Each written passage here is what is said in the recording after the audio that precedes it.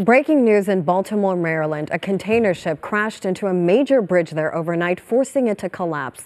Several people are still missing. President Biden says the collision does not appear to be intentional.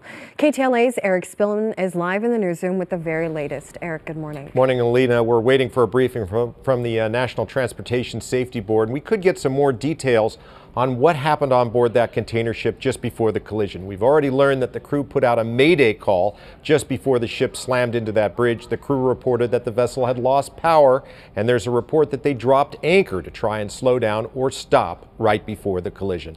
Let's take a live look now at the scene. The container ship sitting in the water next to the wreckage of the bridge. There's a massive search underway involving Coast Guard boats, helicopters, drones, and dive teams. The fire chief says that using infrared and sonar, crews have located 5 vehicles underwater. One of them is a cement truck. Authorities say 6 construction workers were up there on the bridge repairing potholes at the time.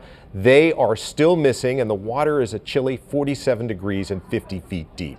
President Biden spoke minutes ago. He says the Army Corps of Engineers will work on clearing the channel so that the Port of Baltimore can reopen, and he says the federal government will pay the entire cost of rebuilding the bridge.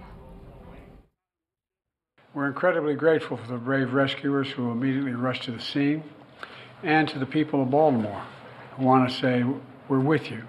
We're going to stay with you as long as it takes.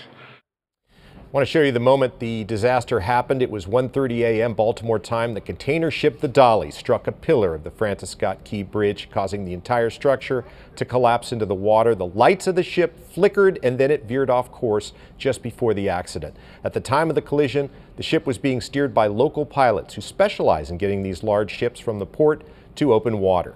Authorities are confirming now that sometime just before the crash, someone on board the ship made an emergency call to say that the ship had lost power. That could explain why it swerved into one of the support pillars of the bridge. Now, CNN is also reporting the ship dropped anchor as a safety measure just before the impact. Rescue crews arrived immediately. They were able to pull 2 survivors out of the water in the minutes just after the collision. One of them was not hurt. The other is in serious condition at the hospital. The ship involved in the crash is registered in Singapore. It was on a journey from Baltimore to Sri Lanka. Francis Scott Key Bridge was built in 1977. It's part of Interstate 695, and a lot of people depend on it. This is a place that is a normal commute route for over 30,000 Marylanders every single day.